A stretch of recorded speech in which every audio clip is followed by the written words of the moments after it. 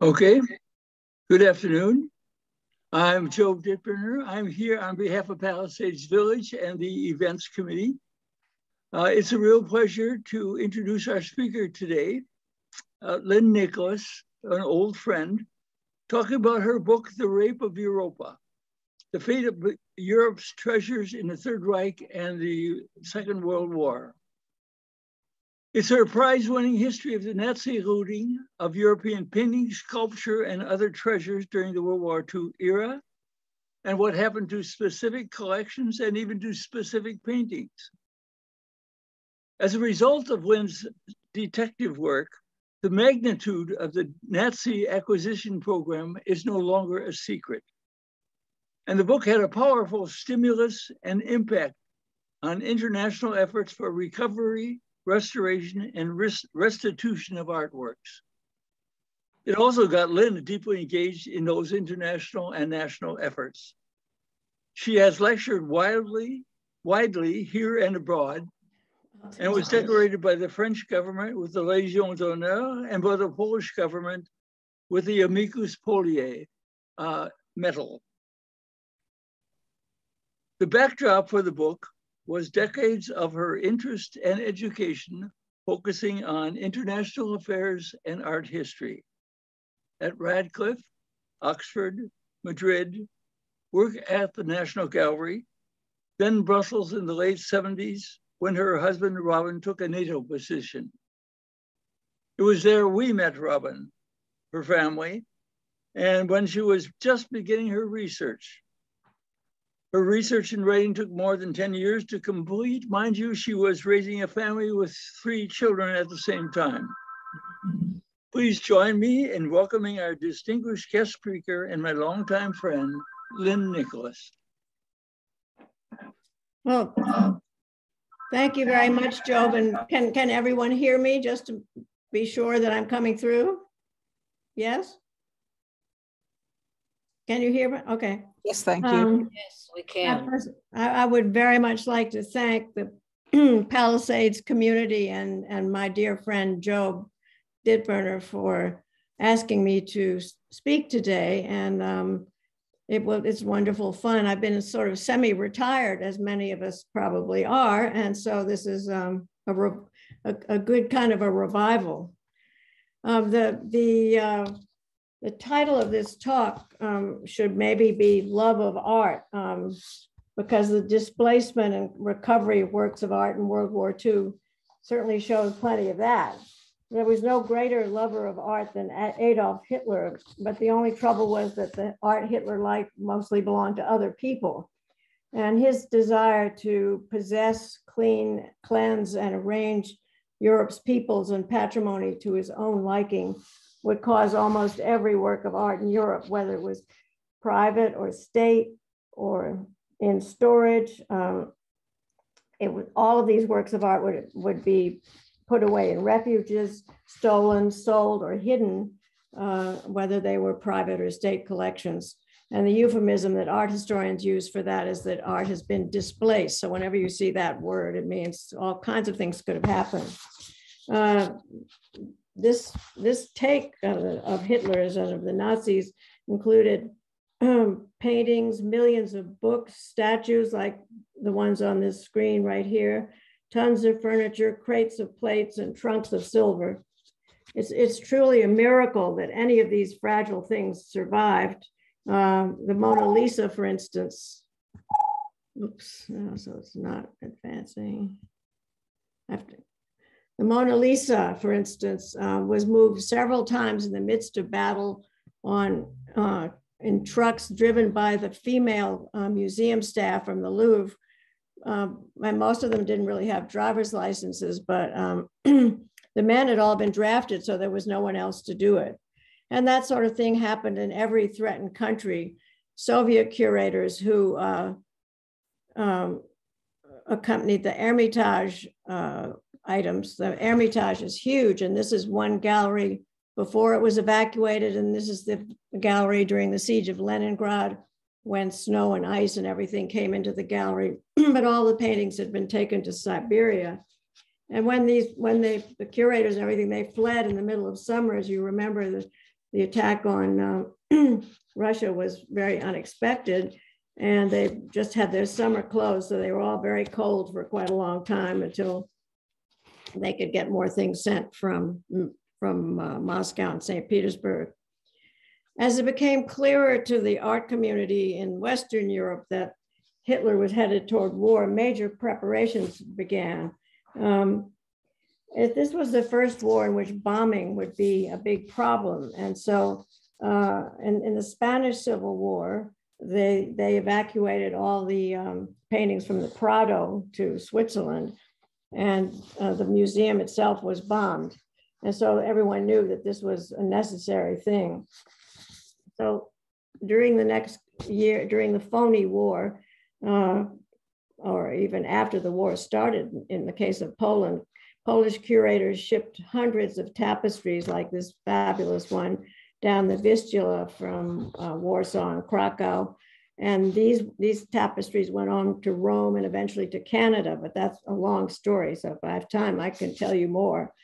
And the Venetian collections went to storage on barges, and you kind of wonder if this was really a good idea or not. But anyway, that's what happened. And the night watch in I don't know if I showed you that picture before. But the night watch, the famous night watch, was rolled up on a, you can see it there, the central figure, and it went to storage looking like this. And at the Louvre, most of the pictures were taken out of their frames and packed in special boxes and sent off to various refuges. After Pearl Harbor, of course, the American museums also would send their best things to shelters. There's wonderful minutes of the meetings that all the directors had, and one of them wondered actually if anybody would really notice that things had been taken off the walls in places like the National Gallery. But anyway, they did do it. And there was a little bit of hysteria at first. The Museum of Modern Art took things down every night and rehung them in the morning, which soon became impractical. And the Museum of Fine Arts in Boston posted Minutemen on the roof and sealed off its Japanese galleries for fear of terrorists. There was a congressman in Washington who wondered if all the white buildings in Washington should be painted in camo so that they would be less obvious bomb targets, or whether the roof of the National Gallery of Art should be used as a bomb emplacement. But luckily, calm prevailed, and the National Gallery's 75 best paintings shown here in moving vans went to Biltmore in the Carolinas, and the Met sent its things to the wilds of suburban Philadelphia. But no American museum closed because they all thought that it was important to support public morale. It was more than 40 years ago. Who can hardly believe that, on a dark and stormy afternoon in Brussels, which was like most afternoons in Brussels were dark and stormy, when we were living there at the time, along with the Ditburners. And I came across the obituary of Rose Valland, who had been a sort of lowly curator at the Louvre, who, and it said in the article, was not only a resistance heroine, but had, after the war, worked directly to recover some 60,000 works of art looted from France, which is a whole lot of art. And despite the fact that I'd worked in museums off and on for many years, I'd really never thought about what had happened to works of art in World War II. And so reading her obituary inspired me to find out. And I was also amazed at the number. I mean, the National Gallery of Art has maybe 3,000 or 4,000 paintings now. But so 60,000 works of art is something that gets an art historian's attention. So as soon as I began to do research on the subject, I began to hear about the Allied art specialists, who are now called monuments men, who, here are a few of them, who were recently featured in a movie with George Clooney in it. And the fact, whoops, I don't know why it's doing this now. Anyway, the fact that there were monuments men at all in the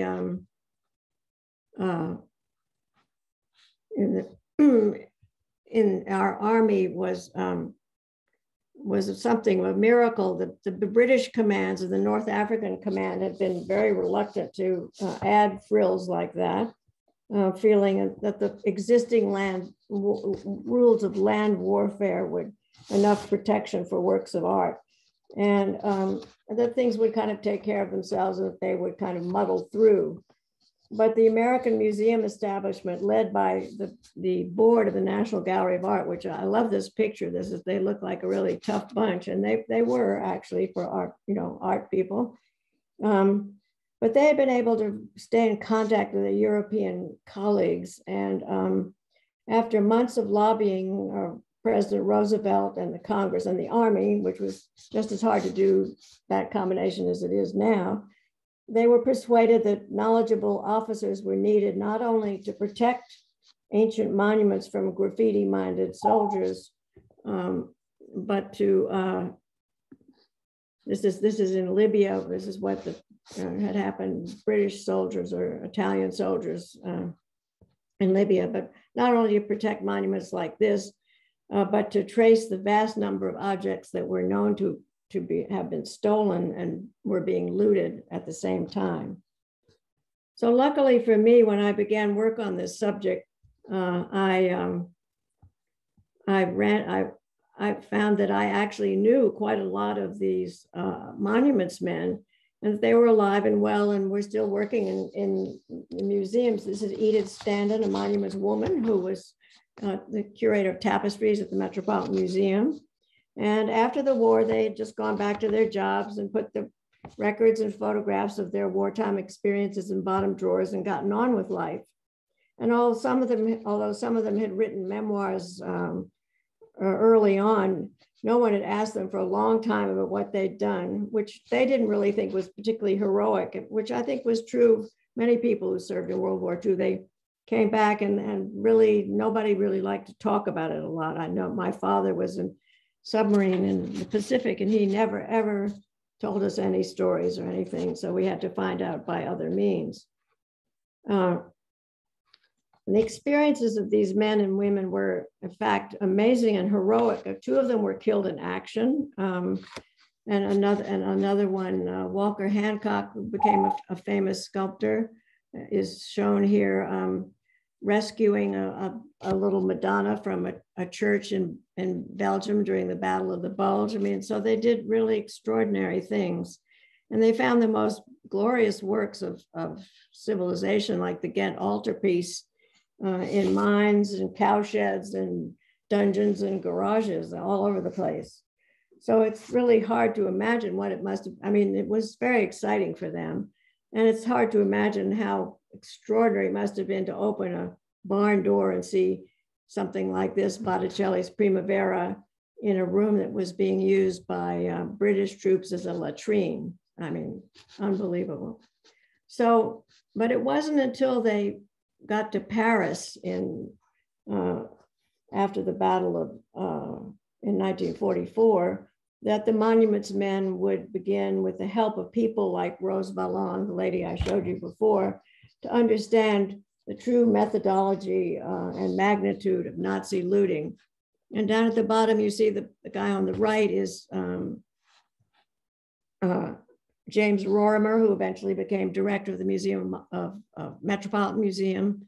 And he's looking at the place La Joconde, is the French name for the Mona Lisa, where she would have been hanging had she not been taken away in the trucks driven by the ladies.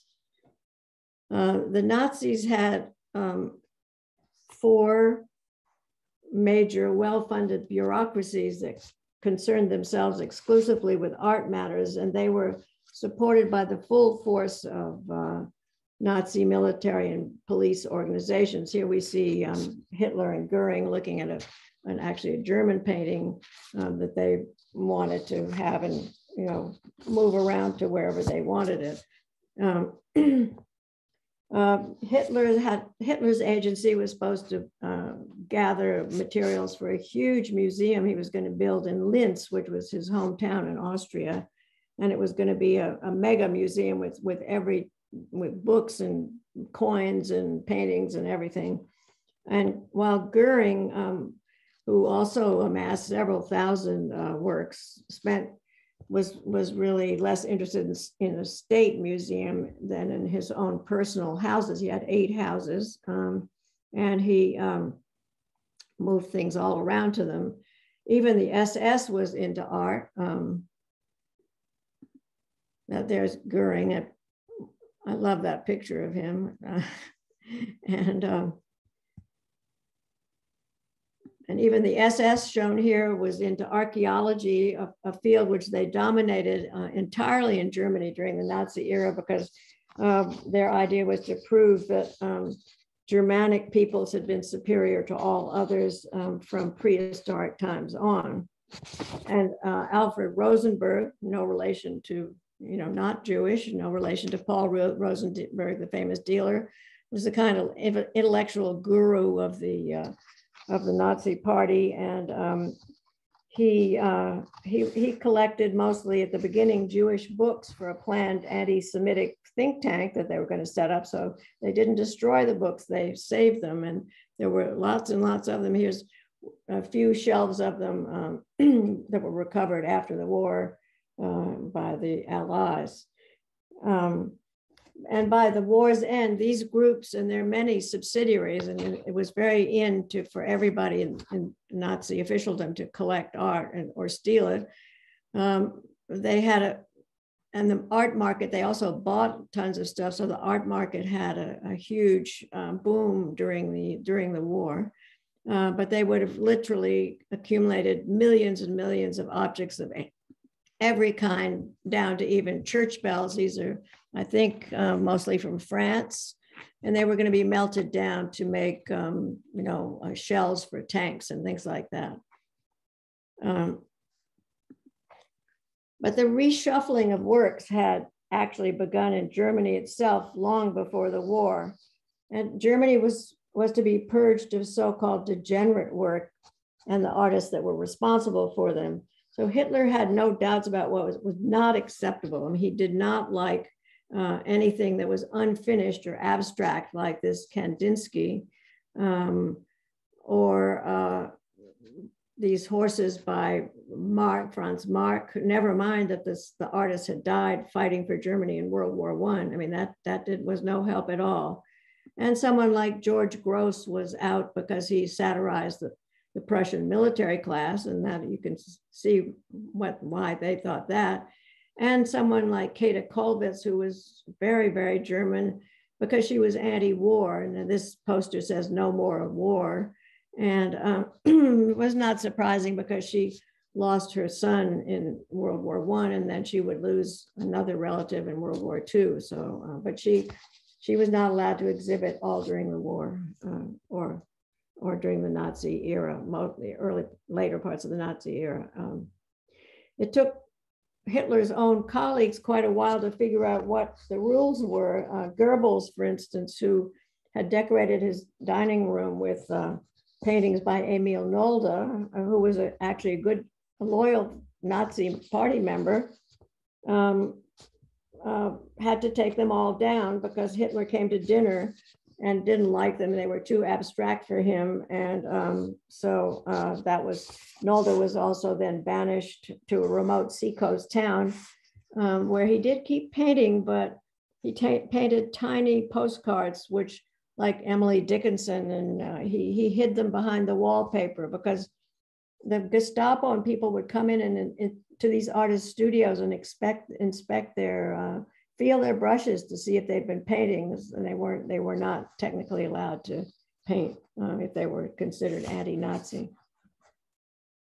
The pressure on the German museums to get rid of bad art was really tremendous.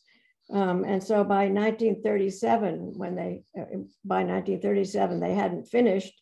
Of course, art museums never want to give up anything. Hitler sent committees of Nazi artists and theorists right into the galleries, who decided as they walked through what had to go. And this was very hard work because not only because they had to, you know, they were hidden, but because agonizing decisions had to be made. For instance, this was a painting by Lovis Corinth, and although the landscape is considered okay, the sky was considered degenerate. And so that painting was taken away. And in the end, about 16,000 works owned by the German state were removed from their museums. And to make sure everybody got the message, they were shown in degenerate art exhibitions. Here you can see some, you know, things hung on the wall with rude remarks about all the artists and very nasty stuff. And this is Hitler and Goebbels at one of the big opening of the biggest one, which was in Munich. And just so you know what kind of thing was acceptable, this is called a peasant Venus.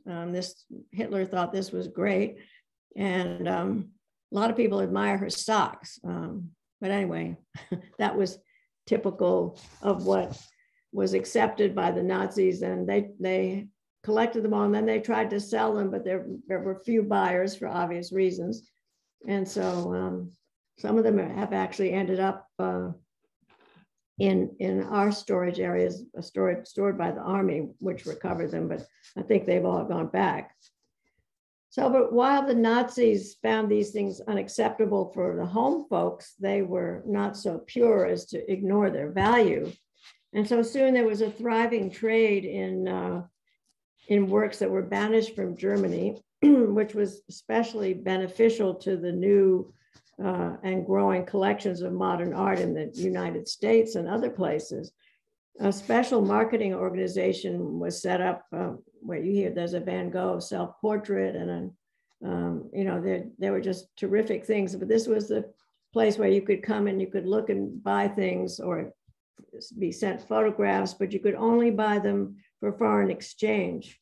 So you could get a Van Gogh or something for a couple of dollars, or Swiss francs. Swiss francs were okay too. And one of the dealers who's now become very well known, who marketed these things, was Hildebrand Gurlitt. But you know, he's supposed to be an evil person who possessed looted art, but actually he was part Jewish, and so had he not obeyed, he would have been. One dreads to think what would have happened to him. But he did manage to salt away a few of these degenerate things for himself. And they were found a couple of years ago in an extraordinary collection in Munich owned by his son.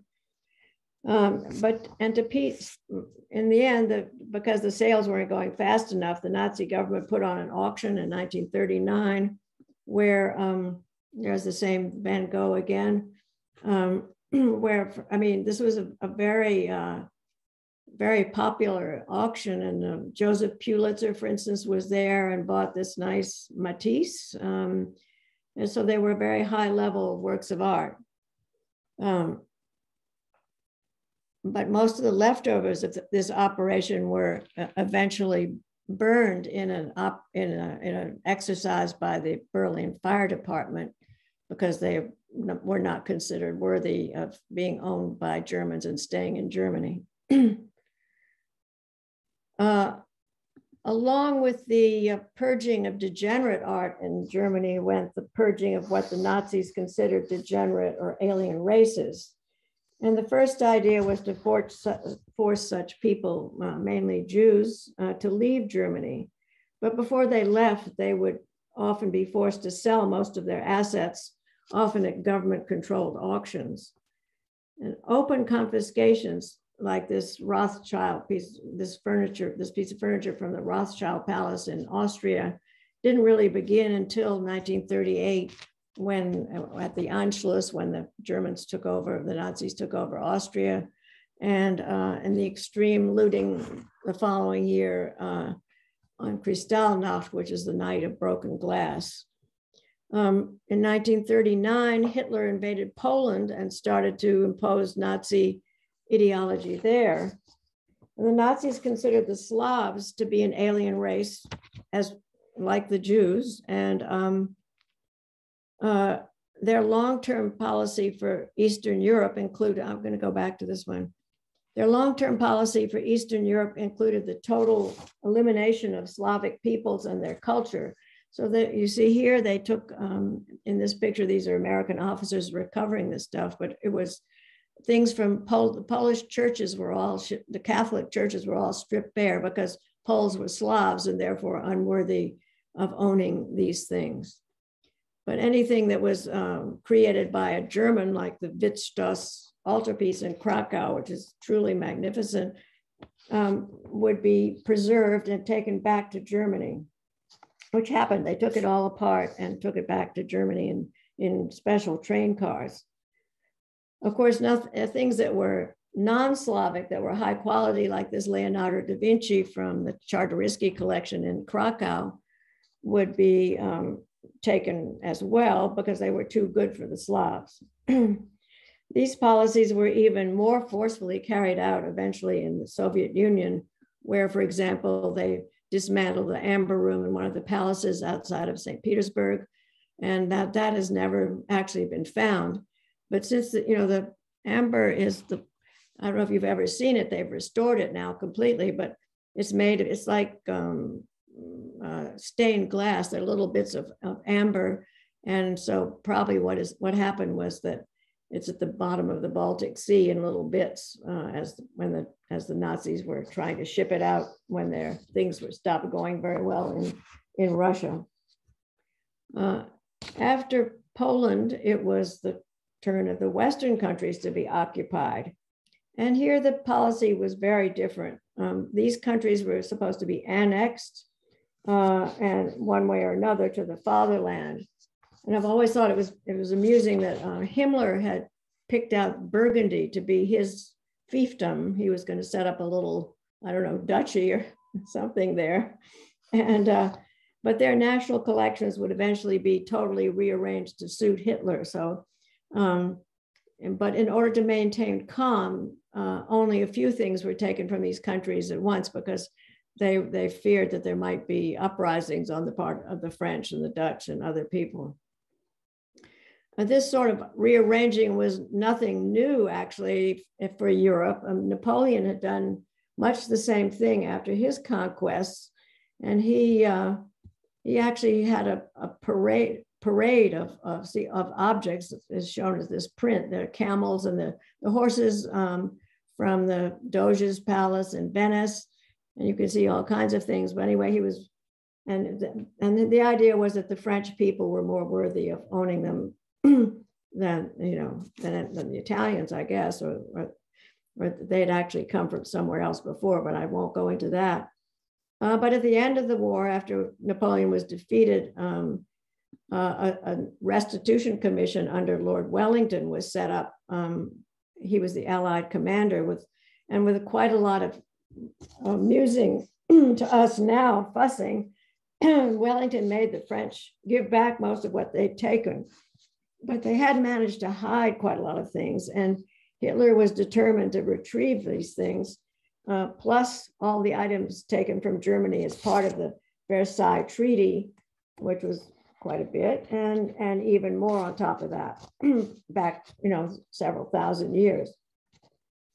But basically, the sheer magnitude of Nazi looting and its genocidal aspects would eclipse any of these previous efforts.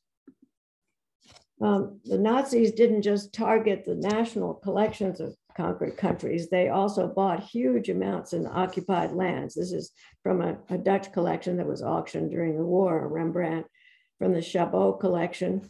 But the buying was far from normal because the money that the Nazis used was itself stolen from the treasuries of the conquered countries and from people who were persecuted by the Nazis. They paid very good prices, and many people rushed to deal with them and offered items which ranged from junk to this top of the line Vermeer, which was sold by an Austrian aristocrat. But there was, of course, a very dark side to this trade.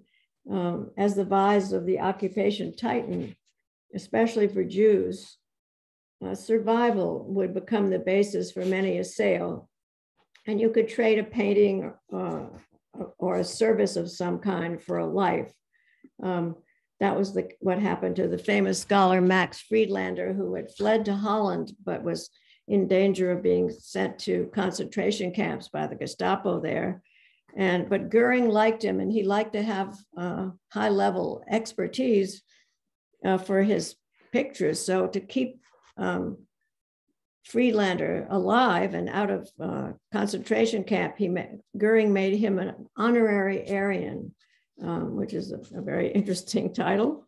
And I've always thought that Friedlander would have had a very good time telling Goering that this obviously fake Vermeer painted by the famous artist van Meegeren was the real thing, and it was Friedlander's expertise that got Goering to buy it. The second way that the Nazis got things in Western Europe was by simply confiscating them, even if it was a private collection, which was against the rules of warfare, from those who didn't fit into their idea of the pure German Empire. And that included, as I said before, Jews, Poles, Russians, socialists, Freemasons, etc., as the same way they'd done at home. And the legal base for these confiscations, which was that the owners had abandoned their property and fled. But that, even if they left them in the bank, and as was the case with this Rembrandt self-portrait, which was owned by Rathenau, who'd been the foreign minister of Germany, but it was stored in Holland. And so since they had fled, they no longer were considered citizens or owners and had no rights. And this was really, really so cynical, because people who'd been sent to death camps were considered to have fled, and their possessions were, fair game. And the take was enormous. This is just one room of paintings that they were stored in a little at the Jeu de Paume Museum in France. But there were thousands of rooms like this, or hundreds of rooms. In France, thousands of works were brought into the Jeu de Paume Museum, which is what this is. And exhibitions were set up so that the Nazis could choose what they want. Now, this room was all degenerate art, so the Nazis would not want to take those home and buy to Germany, but they did, as you'll hear later, they did sell them.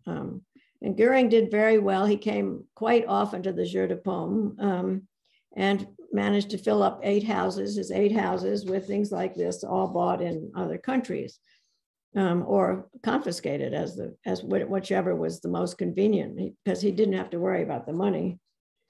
The looting eventually included not only valuable works of art, but the entire contents of the victims' houses. Now, this is a very touching picture to my mind of a warehouse full of furniture and kitchenware and everything, just down to the list that tell about what's in the inventories.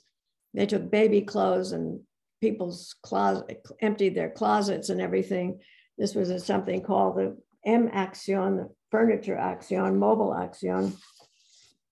And this was just one warehouse full that they had they did not manage to remove from Paris before the end of the war.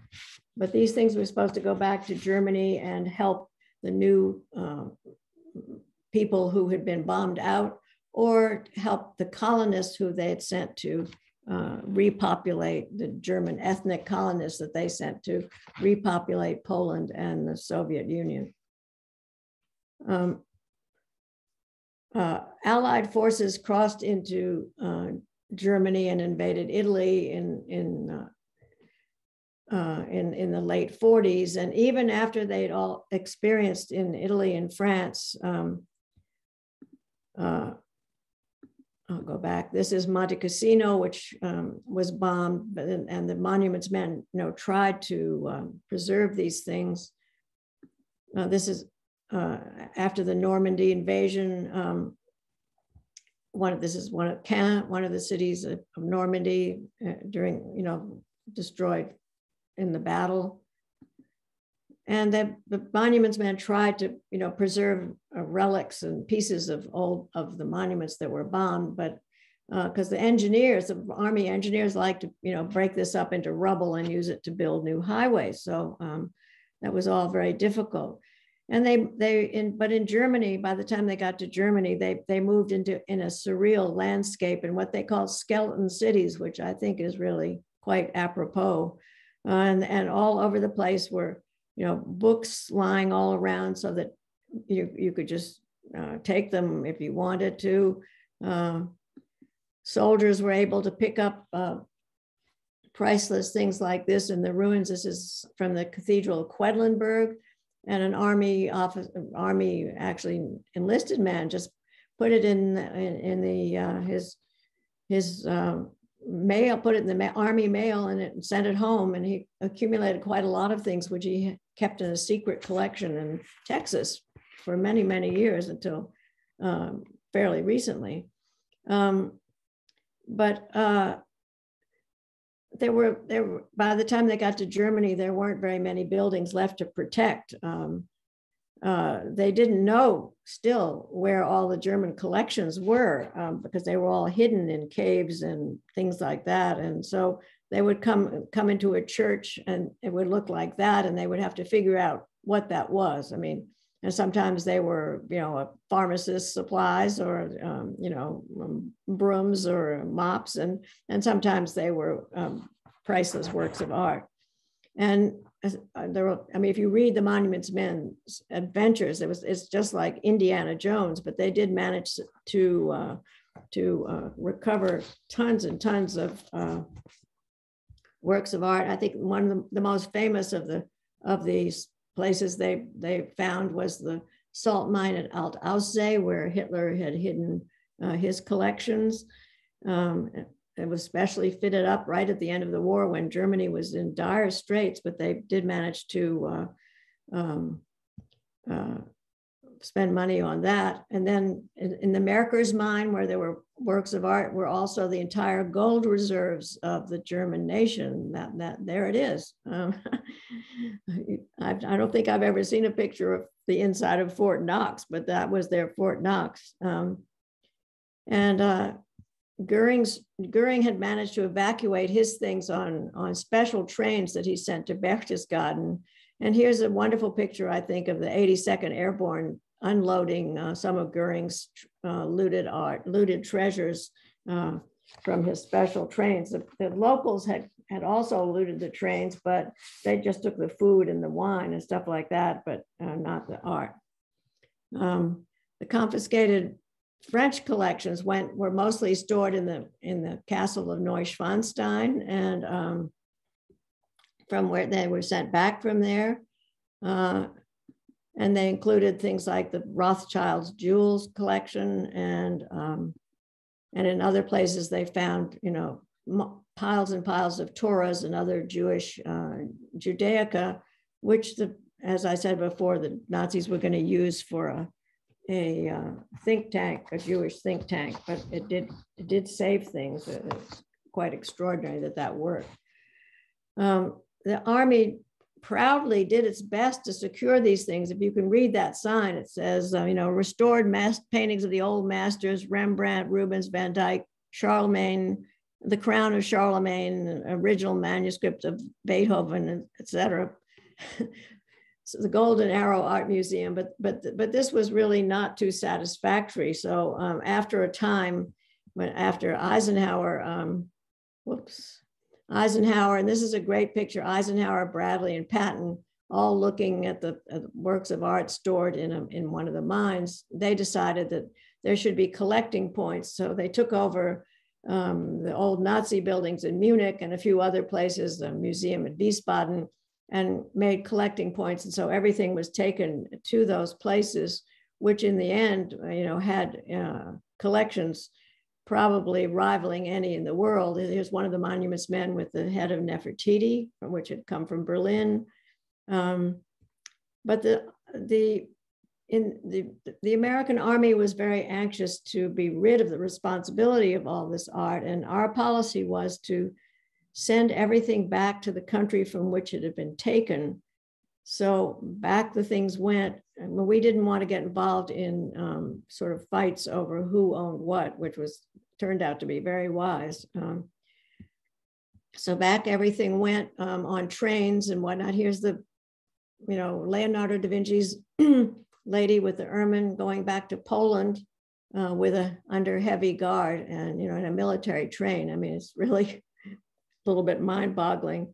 And then these were the things that coming back to Florence in a truck, an American Army truck, and it says on the side, the works of art Florentine works of art come back to their place from the Alto Adige where they were sent on, but they were on, with American flag. So it was a great propaganda operation for us, because actually it had been the negative propaganda of our bombing at Monte Cassino that had really gotten the Monuments Men group going in the first place. Once these things were home, then, and this is just one room at the collecting point in Munich of paintings that had to be sorted out and, and they had to find out, you had to do research to find out where they come from, who they belong to, et cetera. So once they were home, special commissions in each country had to figure out just who they belonged to. And this was not always an easy job, especially when it came to private collections, because people are often very secretive about what they own. And especially as a lot of the people had been killed or moved or fled, or so it was a difficult operation that went on for many, many years after the war. And these things are still the objects of controversy to this day. I mean, there's still lawsuits and claims all the time. The Soviet Union also had specialists, and it's so-called trophy brigades. That's their equivalent of the Monuments Men, and they had found tons of art too, but they had quite different ideas about what to do with it. And so they just took everything back to the Soviet Union, and regardless of who owned it, and distributed it amongst their museums. In the 50s. Thousands of works were like this Dürer from East Berlin were given back to the Eastern Bloc countries, but not to Western countries, because they didn't theoretically believe in private property. So this Degas, which was from a private German collection, they hid all these things in monasteries around Moscow. And now everyone knows that they're there. They've in fact had exhibitions of them, but they are not giving them back. They've been actually nationalized by the Russian government. That's a long story, which I will not tell you right now. Of course, not everything was taken back by or found by the official agencies of East and West. Hundreds of works are said to have been stolen. So if you see this Raphael from Krakow anywhere in your attic, or you should tell the State Department, because that one's still missing, as is this rather beautiful Bellini from Berlin. And so the searches go on and on. The restitution of works of art following the war was not easy, nor was it always fair, especially when it came to private collections. So if one's possessions were relatively famous, like this, the Vermeer, the astronomer, which was from the Rothschild collection in Paris, and it had been specially chosen by the Nazi leaders, then the recovery was quite straightforward. But if things that were, and the Nazis had actually cataloged all these things and were very proud of the fact that it had belonged to the Rothschild collection, which is an interesting point of view. But the claims making was very difficult work, hard work, requiring tons of paperwork and many bureaucracies of different nations. So a lot of people gave up in despair or made settlements that would haunt them later. for things that had utterly vanished, the German government did give, and the French government did give some compensation, but it is much, much harder now to recover things that were dispersed in the art market and could have gone almost anywhere in the world. The legacy of Nazi looting lingers on, and many objects remain to be found, but the miracle is that things like this is items from the Florentine collections being shipped by the Nazis up to the Austrian border. But the miracle is that these things survived at all. It was really the most destructive war in history, I think. And this was really not by chance, and so we really owe a tremendous debt to people of all kinds who risked their lives to safeguard the human patrimony. And I think particularly of people like, it's one of my favorite pictures, Cesare Fazzola, who was the guy in the shades. And this is at the Uffizi. He was the librarian of the Uffizi. And on foot, he went back and forth between I think it was mostly British and German lines when they were, taking Florence, to plead with people to take care of the items they had in their custody, and not, for instance, to use this painting by Michelangelo as a tea table, which is what the British troops were doing. So I hope that next time you wander through a museum and look at the items there are around, you will think of all the adventures that the works of art have had. And even though they're very silent, they do have wonderful stories to tell. So thank you very much. Thank you, Lynn. That was just fascinating. I'd like to open it up for questions. We had one question about the illustrations in the book. Are they similar to the illustrations that you showed in today's presentation? Yes, a lot of these are in the book, yes. Not as many as I wanted, but they are. I'm trying to get the whole screen here, but I'm not sure it's working. So anyway, yes. Let me.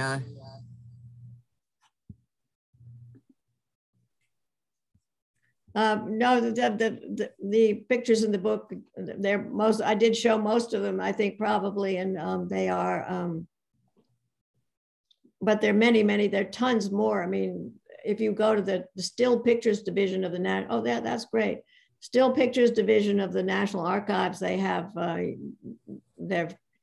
tons of them, but it's interesting that they don't tell you the name of the town often. They just tell you the coordinates on the military maps, because the monuments men went along with the military units and they were required to take pictures. But the way the Army classified them isn't always easy.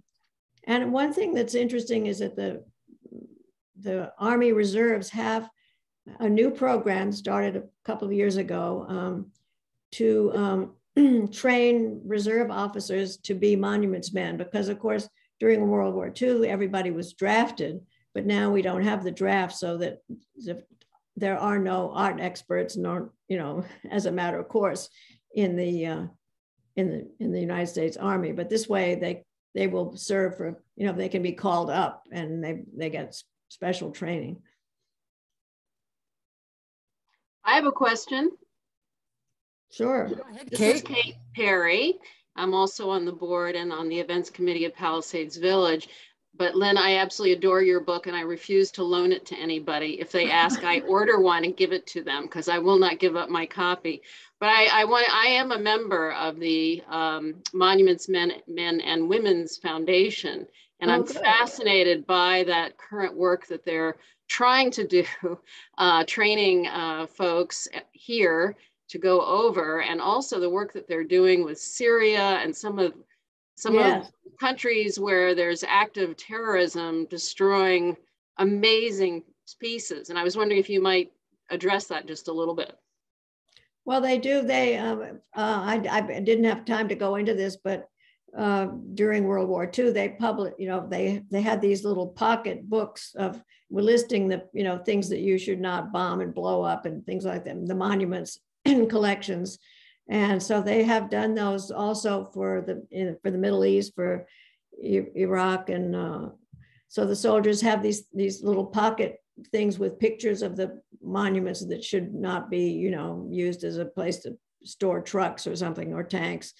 And they've made a big effort, but it's never, it's so difficult because the archaeological sites are just open and the people go in there at night, and it's very hard to guard them all and dig up stuff, and then they slowly filter out, which has been actually going on for years, through through other countries into the Western markets. But people are much more aware of it now, and they've gotten much tougher, and the American customs has gotten tougher, and so it should get better. We have someone asking if you know where in California the pieces from the National Gallery were taken. No, I'm sorry, it was not California. It was North Carolina. It was Asheville. Is that North or South Carolina?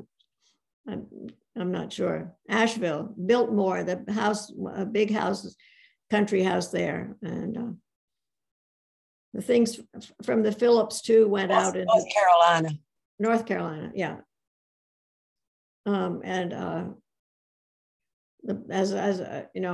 Metropolitan sent things to a house, similar kind of house outside of Philadelphia's main line, which they thought was secure, but of course there's a huge naval base there.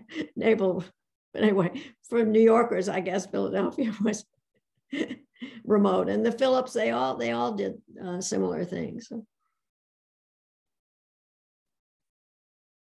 Yes, you're on mute. All right, there we go. Prior to World War II, how often was it the official policy of conquering nations to loot the art of their enemies?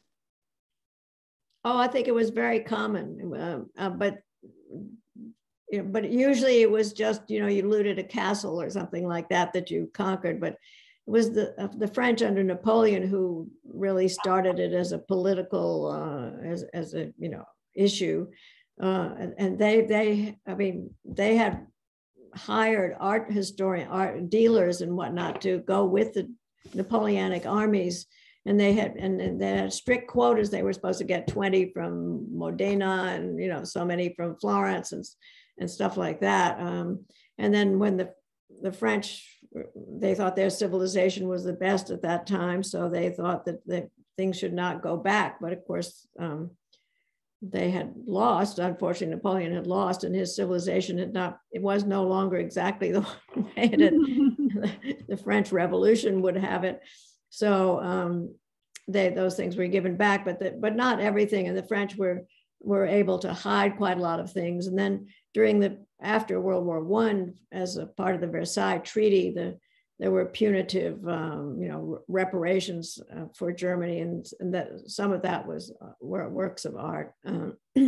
So it was not a new thing. And somebody like Queen Christina of Sweden, had sent her whole army down, particularly just to get a certain library. But it was usually very limited. The Nazis really did it on an industrial scale, and it was also very much more genocidal in the sense that they were going to destroy Slavic, Jewish, any kind of civilization that was not Aryan, and so that was a whole different ball game. Thank you. Have you any comments about the movie Monuments Men? Well, it's not a very good movie, but it does get the story across. So yeah. And a lot of the things that didn't happen, the Russians and I think they have the Russians and the Americans about to attack each other over Alsace, but that did not happen. And then they have, I was sitting watching it with some with actually James Rorimer, who was director of the Metropolitan Museum, and his children were, and we were watching it at the National Gallery. And in the movie, the lady with the portrait, the Raphael portrait that I showed you, is burned up in a fire. So everybody, all the curators started laughing and saying, well, at least now we know where it is. So, but it was, you know, it was the thought was very good. And it was good publicity for the Monuments Men's program. Lynn, do you mind if I insert a personal note here? Since you knew Jim Rorimer and his family, I don't know if you know that his grandson, named for him, Jimmy, died a few weeks ago. Louis, no. Yes. I did not know that. Yeah, he had cancer, and he did go back to Cleveland so he could be treated at the clinic, and it extended his life for a couple of years, but he did die about 2 months ago. I think it is 6 weeks. Oh, okay. Well, I will write to them. I did not know that. Oh, he was a very charming guy. I mean, young man. Yeah. Yeah. I have a question. How long did it take you to gather all this information? Where did you go? And sounds like it was years and years of work. Well, it took me about 10 years, but as I said, I started a little bit in Belgium because that's where I found out, you know, what had gone on. And all the Belgian curators, the people, like museum people I knew, they said, oh, well, haven't you heard of so-and-so and so-and-so and so-and-so? And they were all people who were still working, some of them at the National Gallery of Art, where I had worked before I went to Belgium.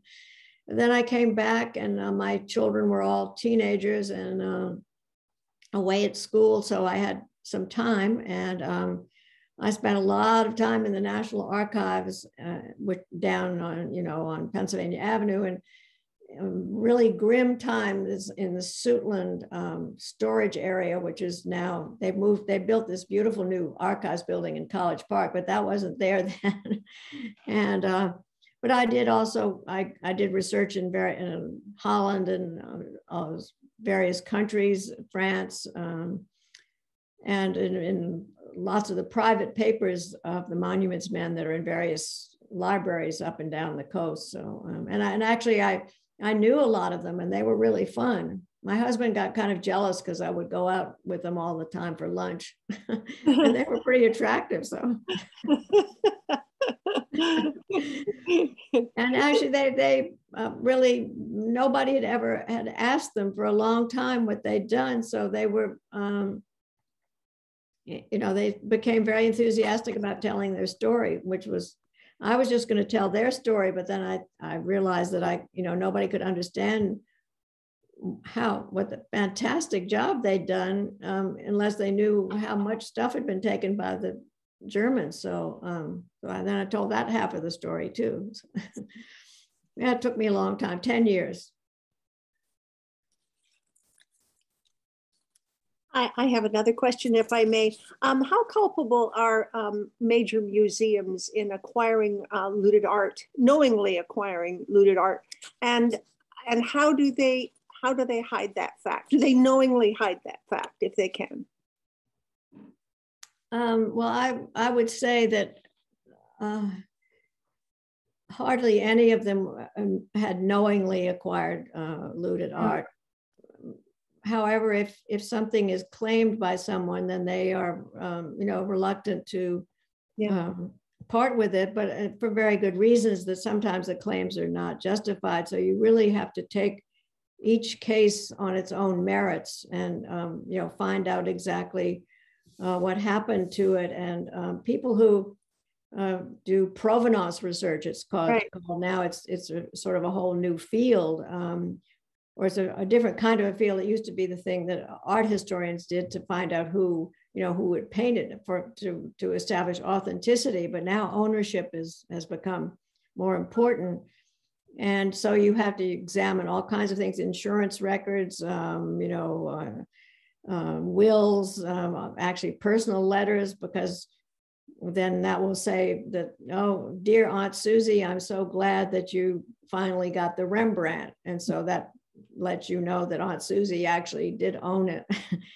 Yeah. Because that kind of thing is challenged. So there's a lot of technical stuff and paperwork, and it does take, sometimes you reach a dead end, you can't find out. So, but I don't think any of the museums consciously bought looted art. So there were there are a few cases, but in general, it's just that they, and also people were, by the end of the war, the restitution effort went on till 1952. So people were really, they just thought it was done and over with. And I remember when I started this, people that were young curators at the Chicago Art Institute, for instance, they didn't even know there'd been looting in World War II. I mean, that was in the 90s, you know, but it had been 50 years before. So, you know, yeah. And people now, it's hard to convince them that something is looted sometimes, but you just have to do it all case by case. But I don't think that the museums all got together to keep things they should not. Thank you. Are there any other questions? I want to know, how did the monument men know where to look for some of these really deeply hidden works of art? And did the locals help tip them off? Yes, well, first of all, Rose Vallon, I only showed one picture of her, but I have other ones of her in her uniform and stuff. And but they assembled at the Munich collecting point. People came from every nation. And so Rose Vallon had kept a secret record during the war of where things were being taken. So that was very useful. And local people did tell people that, and they interrogated some of the Nazi art people who were, you know, really were art people. I mean, they were not people who wanted to destroy art. They had tried to protect it and, you know, do their jobs. And so, yeah, but sometimes it was happenstance. But also all the art people here who were in the army, who had been drafted or volunteered, they knew all the art people there. So and if things had been shipped out of a museum to keep them safe, which is what happened in Germany. I mean, Hitler was very against having anything put into storage because he thought that would be defeatist. So they waited till very late, but the curators all knew where the things had gone. So, James Rorimer could call up his friend in Berlin or look up the curator, and they knew where it was. So it was, but a lot of the places were booby trapped. They had explosives in them. They'd built fake walls. I mean, all kinds of things. It's wonderful reading. We have two more questions in our chat. Benita wanted to know if you were aware of the robbery of Iran artifacts from the Carter Presidential Library. I think that was, no, I'm actually not, no. Okay. And Dan Lozier, you have a question? Can you unmute yourself? Sorry. On this question of restitution and provenance, the Germans, the Nazis were confiscating this art all over Europe from museums and from private collections and from other places. And then the stuff that they didn't consider to be of the type that met with German approval, they would if they felt there was a market for it, they would have these big auctions. And these auctions were held to earn foreign exchange. And I think a lot of those paintings were bought by museums. Where did those museums think that the paintings came from? Well, there was no secret about what the Nazis were doing, at least before the war started. And the German museums have collectively, this is the German state museums only, because we had recognized Germany as a nation, or the Hitler regime, or whatever you want to call it. And so that was the German government.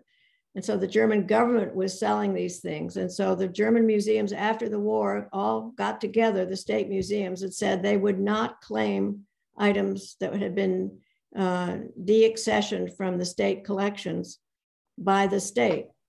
And so they're okay, they're considered okay.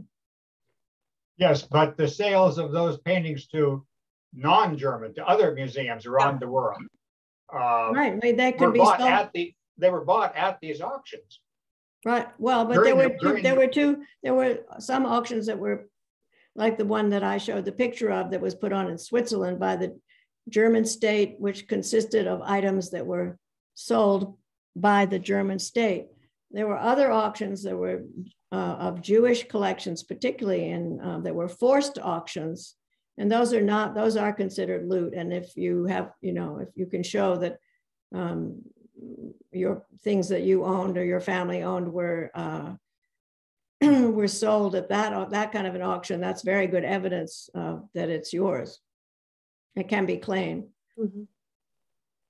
But not the German state, the things that German state, de-accession, being a recognized state, are not in that category. But during the Nazi era, when the state had confiscated artworks and were sold by the state, weren't some of those artworks bought by foreign institutions and foreign individuals? Yes. And they weren't allowed to be sold in Germany. They could only be bought by foreigners. Right, and the Germans did that because they wanted foreign exchange. It had to be paid for in dollars or Swiss francs. Right. But the people who were buying it must have known, or they should have known, that these paintings were not being legitimately offered for sale by the owner. But they were being offered by the German state from its own museum, so that was considered. No, the ones that the Nazis confiscated from French and other museums. They sold those. No, they did not. No, they did not. They did not sell at auction, as far as I know, things from the French museums. Can I just ask a question about current enforcement? Excuse me? Could I just ask a question about current enforcement? Yeah. I know that recently, both the Getty in LA and the Museum of the Bible here in Washington were penalized for, I don't know if the word was looting in terms of LA, but the Getty carefully avoided asking certain questions about certain of its acquisitions. And the Museum of the Bible apparently put together a wish list, not the museum itself, but people associated with the museum. And both were penalized, sanctioned by the IRS or whatever the unit is of our Department of Treasury, together with the State Department, I think. What do you think about such enforcement today? Well, that was very recent. If it was the Museum of the Bible, I'm not familiar with that case, but yes, they have. I mean, our government has become much more involved in this sort of thing, and there are a lot more rules. But during World War II, we had very strict Treasury import rules, and a lot of things were seized by the alien custodian, custodian of alien-owned art and things like that, and accounts were frozen, and so in order to prevent illegal trade. But of course, it was not entirely successful. But you really have to take each. This really has to be a case-by-case thing, because every each situation is a little bit different. So. And well, actually, there are, all kinds of issues about under which law should something be tried. I mean, whether, because of, say, a German family, they now live in the United States, and so it should be under American law or German law, or under, and then they lived in Switzerland for a while when they bought the painting there, and so it should be under Swiss law, or somebody in Spain owns it now, so it should be under Spanish law, so that you get into all these very technical things. And so often the merits of the case are ignored. Maybe you'll write another book. No, I don't think so. And I just want to thank you for this fascinating afternoon. Yeah. I think all of us are going to go home. Thank you for asking me. I have enjoyed it. I all the great questions and things. So thank you very much. Thank you.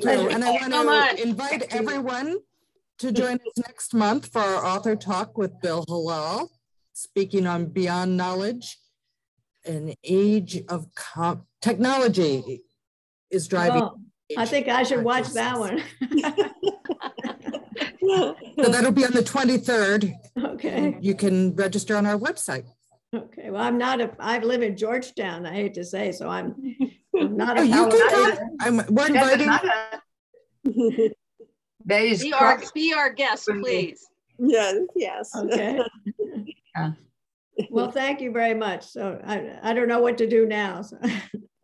Thinking of technology, right? Thank you. Thank you. Every time you talk, there's something new that comes up. Yeah. Oh, yes. There's so many things that you know. Yeah. Yeah. Wonderful. Thanks. Okay. Thank you so much. Yeah. Bye.